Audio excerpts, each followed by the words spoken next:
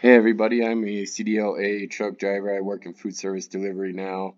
When I first started, I was hauling drilling mud out to some drilling rigs with a flatbed trailer, and I had several ratchet straps, I think at least 13 to 20 for each load, and I had to wind them up by hand at first. And after I got this winch strap winder or tie down strap winder, whatever you want to call it, it was just made my job way easier.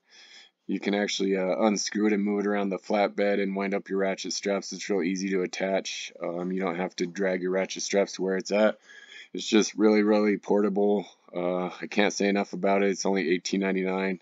It'll pay for itself. The first ratchet strap you wind up, or tie down strap, whatever you want to call them. But anyways, I'll just play this video so you can see how to properly After use you it. arrive at your destination and unload your cargo, the next step is to pack up all of your cargo control items. This can be a long, tedious process, especially when you have to pack up several tarps, bungees, and winch straps. But it doesn't have to be this way. Mighty Products' winch strap winder makes it easier and faster to rewrap winch straps. Here's how to use it. Hook the end of the winder onto your rub rail. Tighten down the winder on your trailer rail with the screw that is included.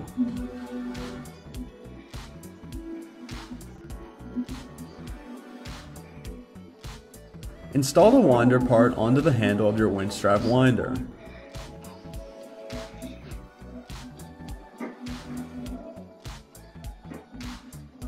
Place your winch strap flat hook onto the winder and start winding it up.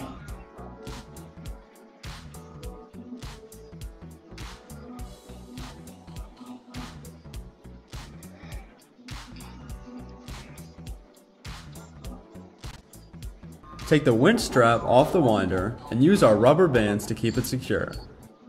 A winch winder will save you time and get you back on the road quicker.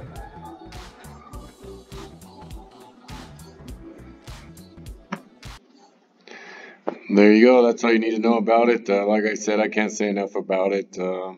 I've seen some drill ones that you can get online. They're probably just barely faster than this one. If you're, I don't want to say lazy, but if you don't even want to do it by hand. But with one of these, you don't have to worry about your drill being charged, or you can even get one of these as a backup in case something happens to your drill.